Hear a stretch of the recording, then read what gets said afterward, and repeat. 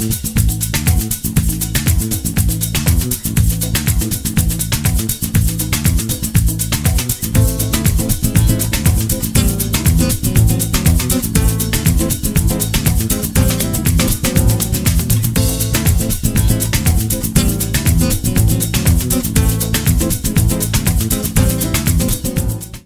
so this evening, as you already know, we're traveling to beautiful, monumental, majestic Germany. And what a fantastic moment for us to be featuring Germany.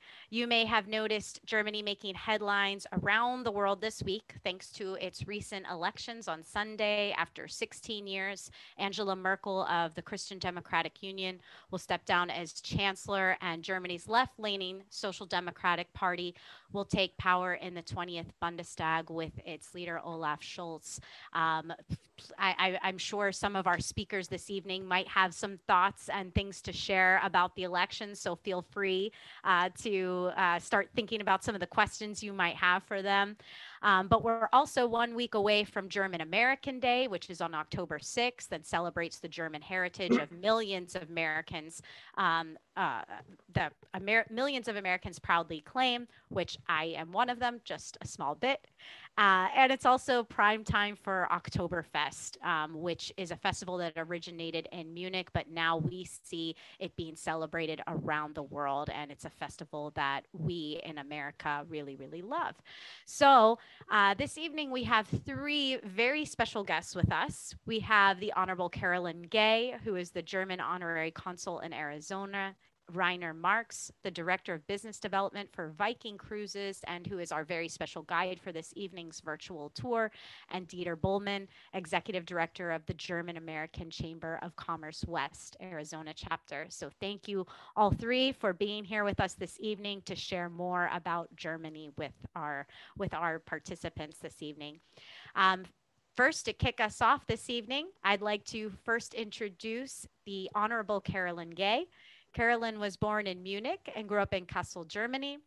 She attended school in Kassel and studied at the universities in Nuremberg, Germany, as well as Sevilla, Spain, which is something we share in common. She has lived in Scottsdale now for 18 years and, as already mentioned, is our Honorary Consul of Germany here in Arizona. She's also the managing partner of Kiban USA, a company exclusively importing and distributing Kiban products from Switzerland to the US. And Carolin and her family celebrate their heritage frequently in their home and are excited to share that with the Arizona community. And it is such a pleasure to have you, Carolin. Welcome. Well, thank you. It is my pleasure to be in this wonderful group. Thank you for inviting us, and thank you for making Germany a destination, especially in October. I think it is a very special month in Germany. I think a lot of people want to travel to Germany or already traveled. Many go to big cities like Munich or Berlin or Frankfurt, maybe Hamburg. But there are also many areas of Germany with the little towns. My husband always says, oh, we don't know those little towns where where you really experience the Tudor style houses and the little stores and the countryside. And for anybody who wants to travel to Germany, I really would encourage them to, of course, go to the big city and go to the, I don't know, Oktoberfest with 20,000 people in one tent, but also go to the little towns, to their little Oktoberfests there. And you will probably hear from Reiner quite a bit about the also little towns and about what Germany has to offer. We don't have the mega cities like in the States or in Asia, South America. We have, I think Berlin is the biggest city with about 3 million people. I might be wrong, but approximately. And I read the other day, and so come to Germany and travel the small towns off the beaten paths, the wine regions, the beer regions. We have one region north of Nuremberg, for example, where there's the highest density of breweries. And so we have a lot of special areas also in the north on the North Sea. So that's what I would like to encourage everybody. We are, of course, focusing on Oktoberfest. So we have this, what was it called? Ultimate Oktoberfest giveaway. It is a very, very heavy basket. So yeah, I would love to get it. And then we also focus on Oktoberfest with our presentation. We have something called Obatzda, which we are going to show how to make. Yeah, it's not going to take so long, but it's a lovely dish. It's a cheese dish that is served in Bavaria, actually. And we have all kind of variations of that dish through Germany, actually, not only in Bavaria. So welcome to this destination series. Thank you, Kristen, and your team, Global Ties, for inviting us today. Thank you. Thank you so much, Carolyn. And you're absolutely right. You know, someone's going to be very lucky winning that basket. You might have to be pretty strong to carry it, though, right? Yes. Oh, that's wonderful. We're actually going to, as those of you that have joined past editions, you know that we like to give away something related to the country, the destination that we're in at each episode. And so we have this beautiful, beautiful basket, German themed basket this evening that we're going to be giving away to one lucky attendee. So you have to hang on until the very end, and you have to be present to win. So stay with us. So that said, we're actually going to be moving into our tour. Okay, we are so pleased today to have Reiner Marks with us. Born and raised in Germany, Reiner is looking back at more than 18 years of onboard experience with various renowned river and ocean cruise lines around the world, combining his passion for travel, meeting interesting people, learning about history, foreign cultures, and the culinary world. He has worked as a chef, a sous chef, and an executive chef. He was trusted with lead culinary positions in fine restaurants and hotels in Russia, Switzerland, Austria, the United States, and Germany.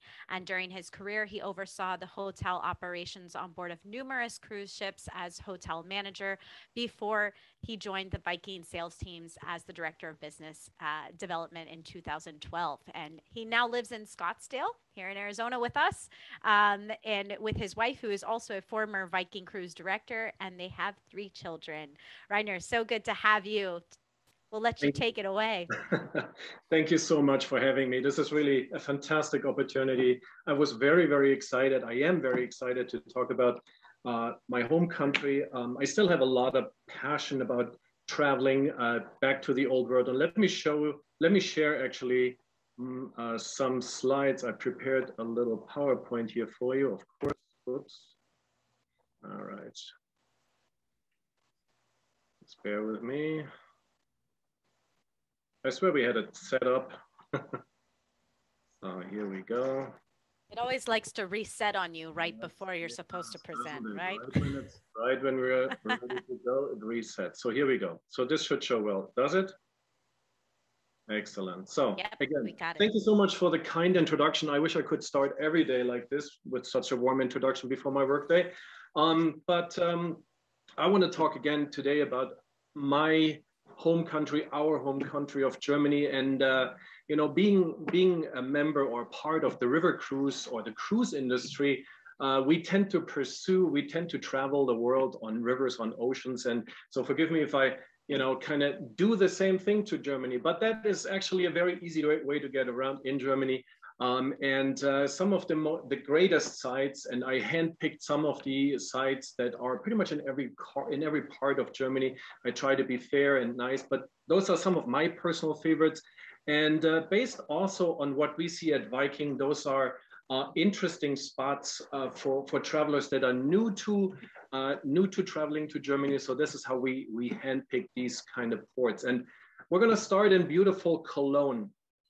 Here in Cologne, lots and lots of history. One of my favorite ports, to be honest, because you are in a city that is thousands of years old, right? Founded by Romans, so lots of ancient history, modern history. One of the best chocolate museums that I've ever been to. And I'm honest, I do have a bit of a sweet tooth.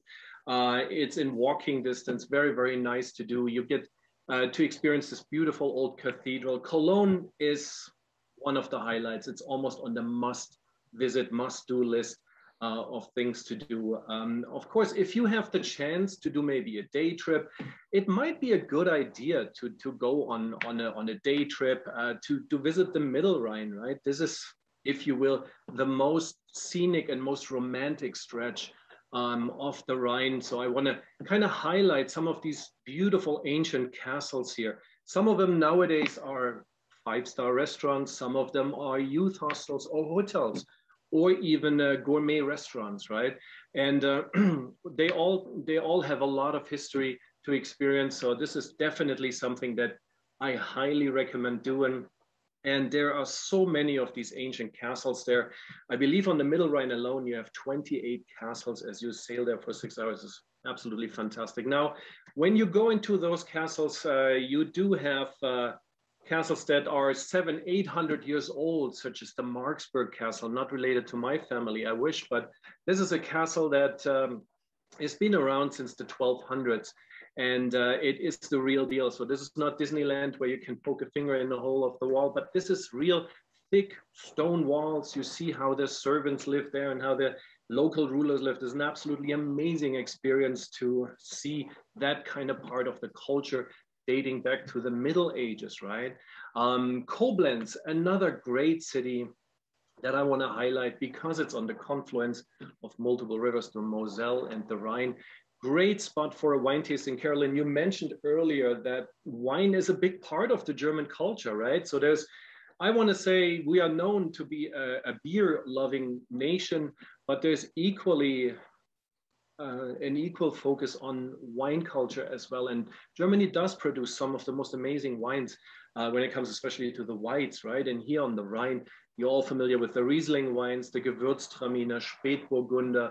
Those are wines that grow here, where the wines on the Rhine are a little bit more fruity, a little bit more minerally. On the Moselle, because of its east-west, if you will, flow, you have more sunlight, and these wines, these Rieslings from the Moselle, are actually a little bit sweeter. So great food wines all together. And one thing that all of these wines connects is that they're mostly cared for and harvested by wine. You see how hard it can be, these steep slopes on the Middle Rhine here.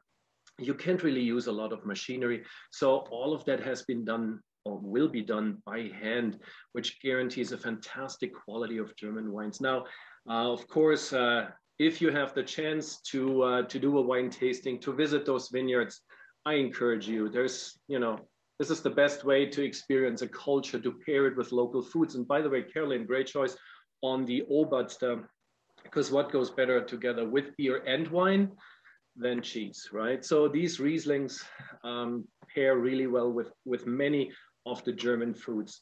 Speaking about regions to explore, to taste wines, to experience maybe some German hospitality. And you mentioned also that we're talking about the metropolitan cities, but equally about the small towns.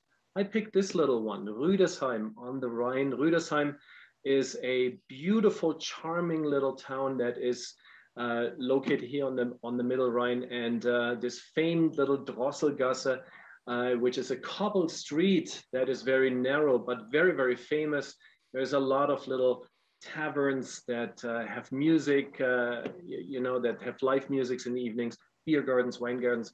This is ultimately the way to experience German hospitality, or we call it Gemütlichkeit, right? Coziness, Gemütlichkeit. I don't think it translates actually quite well into English. One of the specialties here, and forgive me if I get carried away, is the Rüdesheim coffee. I'm still a chef at heart, so I point out a couple of these highlights. The Rüdesheim coffee, a coffee that is made with local brandy, the Asbach Uralt, and topped off with, first of all, it's lit, right? It's set on fire, and topped off with some strong coffee and some whipped cream, some chocolate shavings. Absolutely fantastic. Goes as a coffee drink, but also as a very wonderful dessert after a great meal, right? So more charming areas, and we're getting into the Black Forest area here. The Black Forest is dense, kind of a forest that is known to the ancient Romans, right? They called it the Black Forest because it was so dense that they didn't see the sunlight marching in there. One of those little villages, small towns, is called Breisach. But so many things that can be explored here, from the famous Black Forest cake, the Black Forest ham. Winemaking in this region produces different wines than we will taste them on the Middle Rhine and Upper Rhine. But a lot of cultural things, cultural gems that you can explore here, from bread making, the local cultures of Spätzle that you can experience.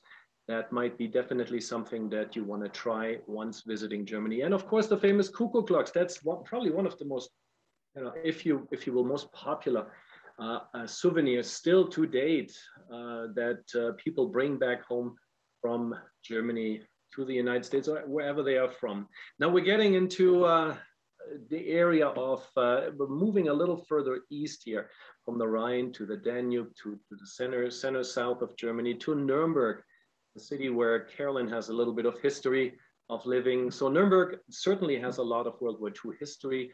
This is the city that the Nazi party back in those days were founded. And there is a really interesting World War II tour you can join here, learn about that area, that era. But also you have the courthouse, the old courthouse where the Nuremberg trials were held. And that is definitely worth a visit. Still the same courtroom, to some extent looks the same way it looked back in the days of the Nuremberg trials. But the city itself, parts of the city were able to be restored to its old glory, with the beautiful castle high up on top of the city. A fantastic stop to experience and explore. And here you're in the heart of Franconia. This is kind of like an area where I would say the love for beer and wine is I want to say equal. It's Franconia. This is the area where you have this high density of breweries, but also the famous Boxbeutel wines that come from this area. My hometown of Regensburg here in Lower Bavaria, a beautiful medieval town, and I'm a little partial when it comes to pointing out sites to see. But Regensburg is a gorgeous town. The entire city is actually blocked for motor cars, so you have to have electric cars, bicycles to get into the city, to the inner city. So it's a medieval town that is absolutely charming and beautiful. Nuremberg, known to have the largest and most impressive Christkindl market, Christmas market. Regensburg market that you see here, a little bit more humble, but very charming as well. So a very, very long-standing tradition, dates back hundreds of years, those Christmas markets. And those are very, very popular amongst travelers as well. Now, since we are in this part of the world, I also want to point out the beautiful city of Passau, a small town that is located on the confluence of 3 rivers. Absolutely fantastic town with a long-standing history as the largest church organ in the old world here in this beautiful St. Stephen's Dome, and dates back to more than 2,000 years ago as a Celtic settlement.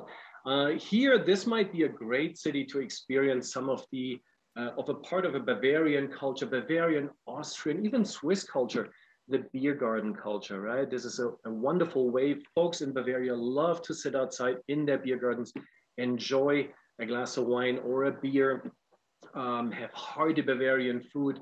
This can be warm or cold dishes that are being served, and most of the time they're laid out and designed to share. The Obatzda that we're showing here today is one of those typical beer garden foods that you will find for sure in beer gardens all across Bavaria, and even in brew houses. So great opportunity for someone to meet locals practicing your German. They can practice their English. That's normally how this turns out.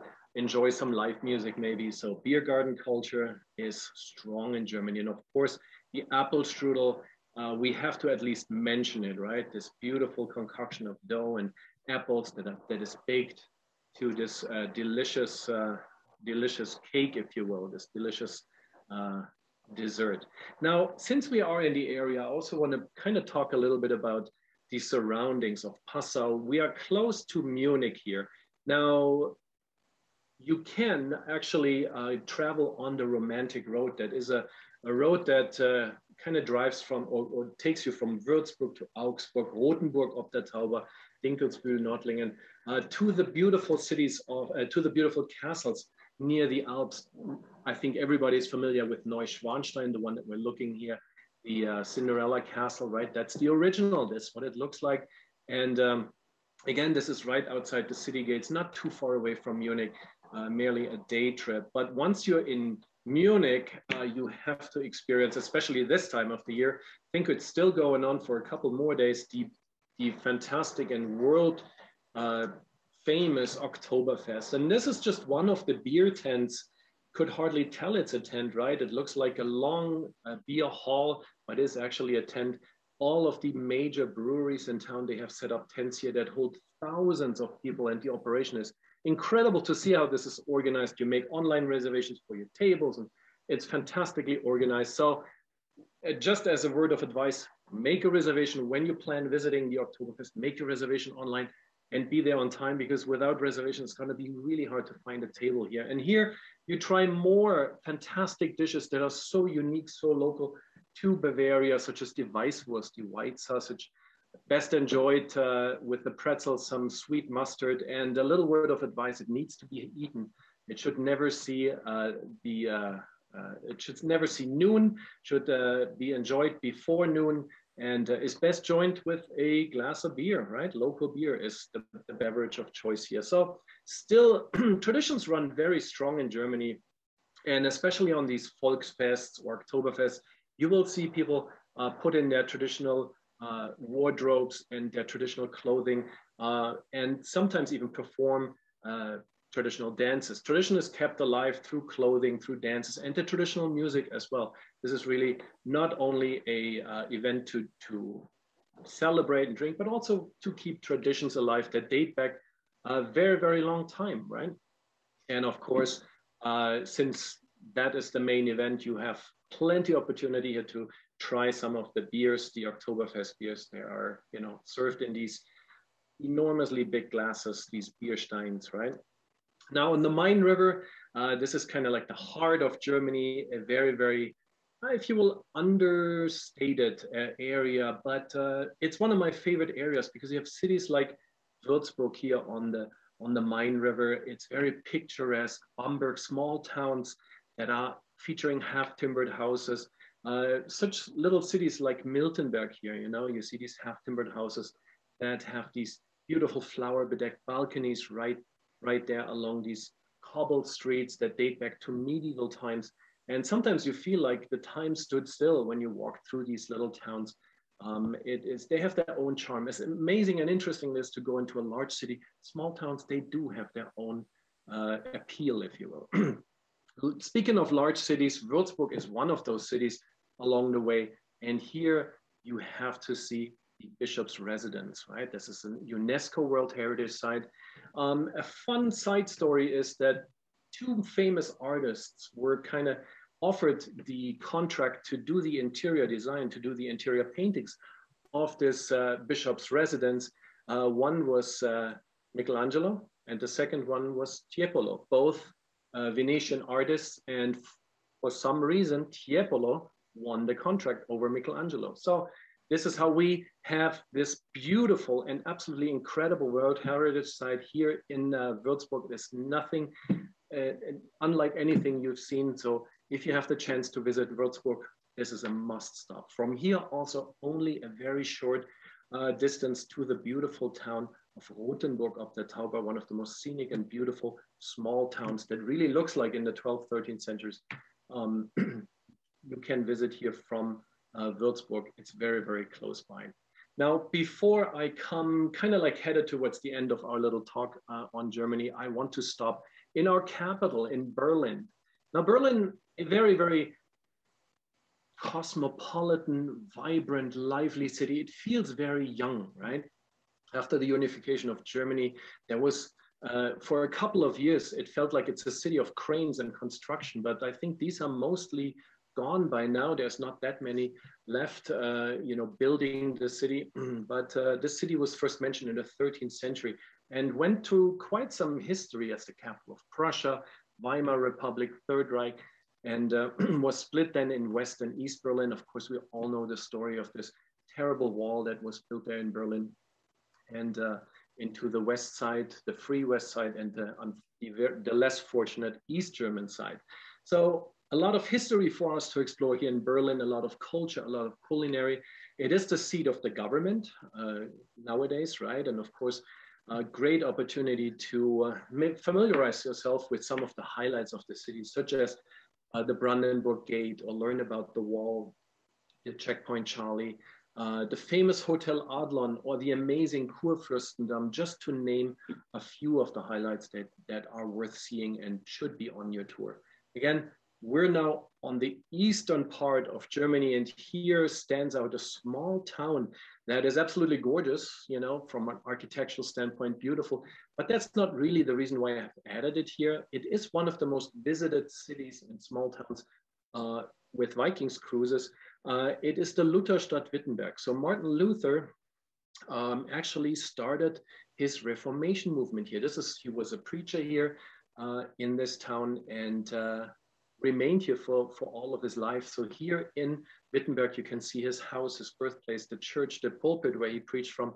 This is the very place where he started the Reformation movement. A little further south, you will find the gorgeous city of Dresden. This is a gem, an absolute gorgeous city, unfortunately heavily destroyed in World War II, but beautifully restored to almost its old glory.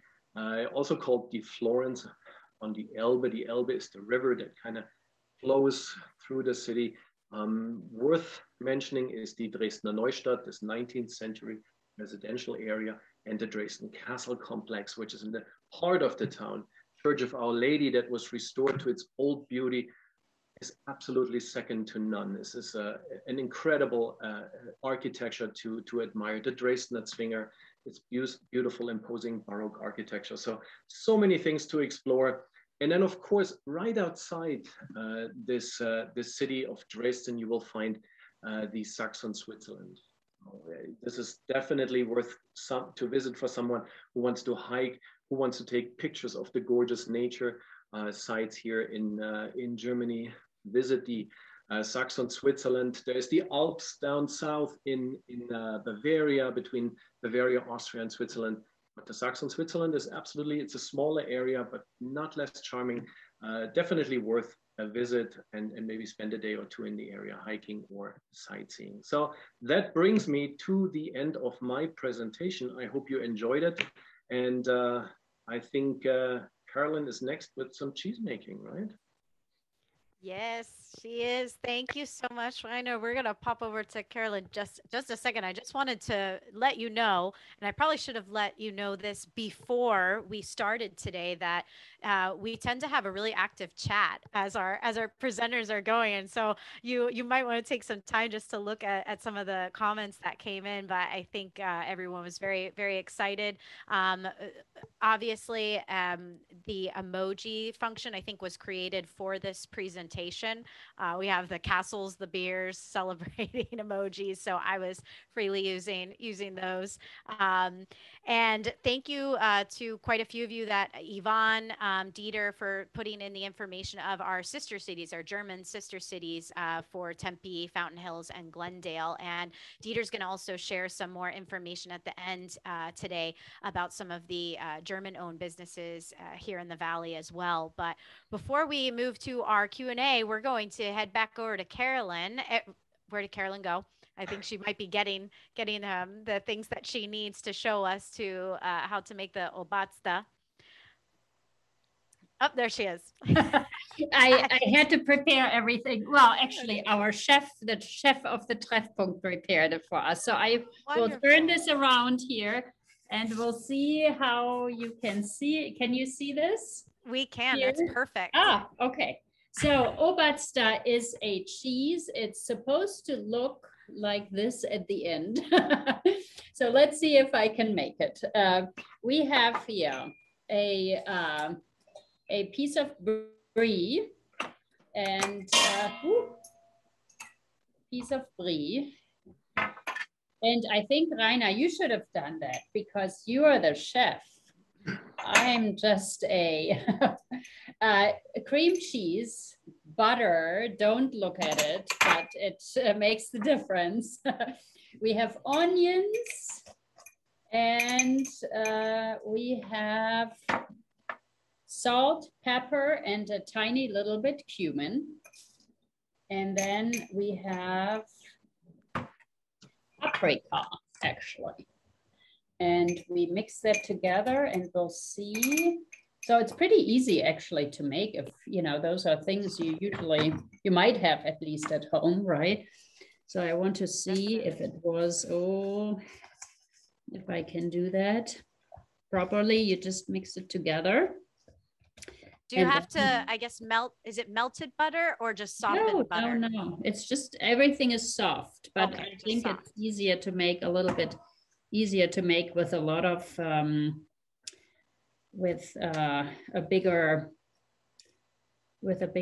piece of cheese and stuff. But let me see. And, you know, some people have recipes where they put a little bit of beer in it. We don't do that here, but that's definitely an option. Reiner, is your Obatzda recipe with beer? I have a few, because they make them a little different in Nuremberg than they do them in Munich. So there's a few of those, you know. I'm a big fan of the beer one, definitely. So, well, it looks kind of, I mean, I would need to steer it a little bit more, but let me see that I can get this a little bit smaller. You see, I'm not doing that every day. It's an easy recipe though. Yeah. It's a super easy recipe. I mean, everybody can do that. Everybody can mix that. And if the pots are, you know, at room temperature, it's really easy. And we had it on Tuesday evening, right, at the World Women That's right. Meeting and or gathering. And so you eat that with pretzels, with bread. Okay. You put it then in here, and you have a lovely, put a little pretzel in, and bon appetit. Guten Appetit. Guten Appetit. That looks great. I know it's great. I tried it. And the best part is that it seems like it's an easy party dish. So if you kind of forgot that you were having friends over, it will take about 5 minutes to put together, right? You're absolutely right. And if you have a little beer, just put a hint of beer in if you want. Sounds like a good plan. Yes. Wonderful. Well, thank you. Thank you so much for sharing. And you know, we'll actually, maybe what we'll do is we'll follow up with those ingredients again, but main ingredients were the camembert, right? The camembert cheese. Brie, butter, cream cheese, onions, paprika, cumin, salt and pepper. Yeah, and then here he has actually the beer in it too. But I have a recipe here that calls for 1 kilo brie cheese, which is 2 pounds of brie. So that might be a little bit too much. Maybe it can skim down the recipe just a little bit, but no, that's great. Oh, it's tasty. I mean, I love cheese. I know most people love cheese. So it's a winning dish, I would say. Yeah. So thank you so much, Carolin. Thank you again, Reiner, for the fantastic presentation. Again, we've had some great comments in the chat. Everyone really, really enjoyed seeing your presentation. And obviously a lot of it's like walking through a fairy tale with the architecture, the landscapes, all of the scenes are so beautiful and so welcoming, and charm is the word, right? When you see some of these photos of these beautiful German towns.